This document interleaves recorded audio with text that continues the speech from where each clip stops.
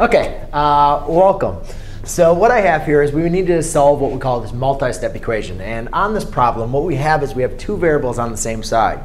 So just remember when dealing with multi-step equations, we've started with one step, then we worked to two-step, now we're getting on to multi-step.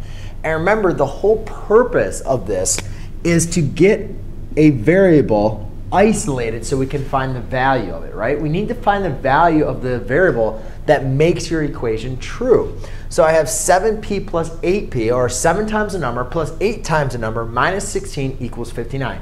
What is the value of that number? Well, you could try to do the math in your head, or what we can do is you can use a process to get the value of the variable by itself. Because if I have the variable by itself and I say p equals 8, well, you know the value of p is equal to 8. So 8 is the value that's going to make this true. However, I don't know if that's the value. Now, the main important thing I'm trying to portray to you, though, is we need to get this variable by itself, and also we need to get one variable.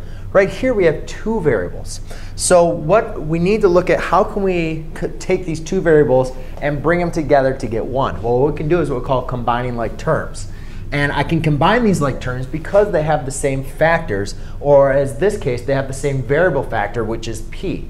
Since they have the same variable factor p, I can just add them up.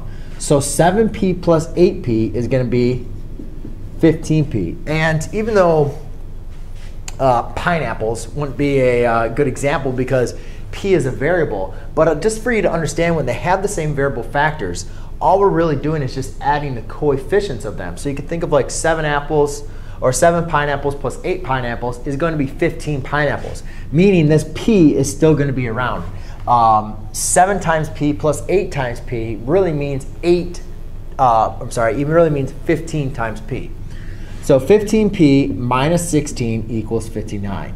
So now by combining these two terms, now what we have is a two-step equation, which hopefully you remember we can go and work on this. So we're going to undo subtraction first by using the addition property of equality. Then what we'll have is 15p is going to equal 75. Then divide by 15, divide by 15, and you'll have p is going to equal 5. And therefore, we could go ahead and plug the value of p, which is 5. We could plug that back in for p and check our answer to make sure the equation is true, just to make sure that that solution is correct. But there you go. That's your solution for your problem. Hope you enjoyed. Thanks.